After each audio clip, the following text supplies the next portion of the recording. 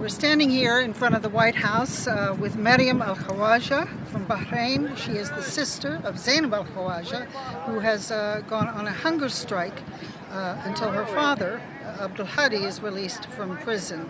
He was arrested by authorities, it's been 2 weeks maybe? No, my father was arrested last Saturday. Last Saturday? Yeah, my uncle's been arrested for 3 weeks. That's what it is. Yeah. So, Maryam, you're here in Washington. What is it you're asking? Well, as a human rights activist, I've been here in Washington for about a month, and I have been having meetings with the authorities here. And my main concern has been that America, or the U.S. administration, takes a stronger stand when it comes to the human rights violations and abuses that are taking place in Bahrain. And unfortunately, we haven't seen that happen yet. What is it specifically you'd be happy to see? Well, first of all, I ask that there be a stronger statement that has more detail about specific issues, because in the future when you come back and you want to assess what happened since then, you have specific issues that you could refer to. But that we haven't seen. And another thing is to put the Leahy Amendment into order and to use that to put a ban on arms to the GCC countries which are using US-made weapons against unarmed civilians.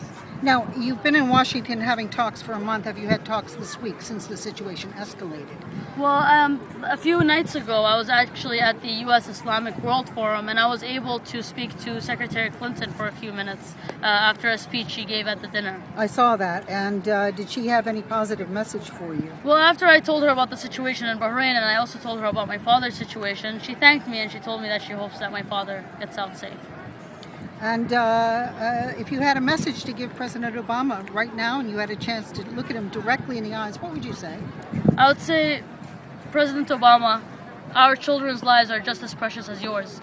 And if you love your children, then you should love ours too.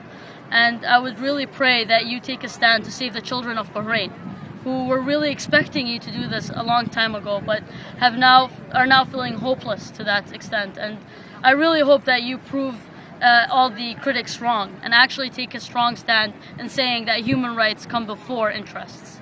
Thank you. Thank you.